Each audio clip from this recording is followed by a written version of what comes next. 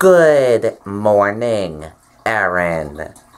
Police are investigating an armed robbery at the Walgreens in Concord on Loudon Road.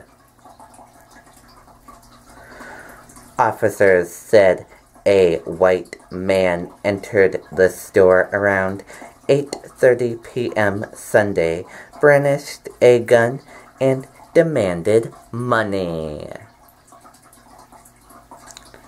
The man fled the store on foot with an undetermined amount of cash. State police were on the scene assisting Concord officers, and the store was roped off. A canine was brought in to assist with collecting evidence.